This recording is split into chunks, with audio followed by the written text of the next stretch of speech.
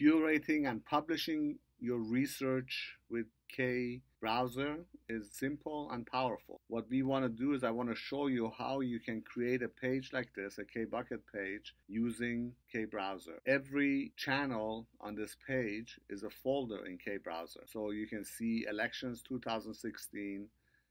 Under references, we have journalist, and then we have Middle East and issues, and each one is its own folder. To curate news, I simply can drag the link down to my curation folders and enter it in folder I want to place it in. The program scrapes information plus the image if there's one available. It allows me to modify the comment. It allows me to pick my sources. This is the Guardian. This one is the Guardian.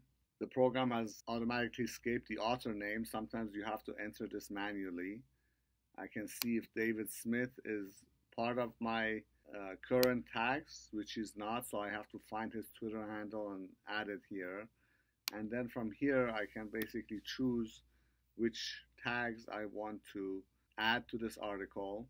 And if there's not one already in my list, I simply enter it over here and save it. It's this easy for you to curate your research with KBrowser. You can also search now your curation folders and the tabs. For example, if I search for election 2016, it gives me all of these hits. So whether it's a page or whether the link is inside of the curation folder. So if I double click on it, it's going to take me over to that article.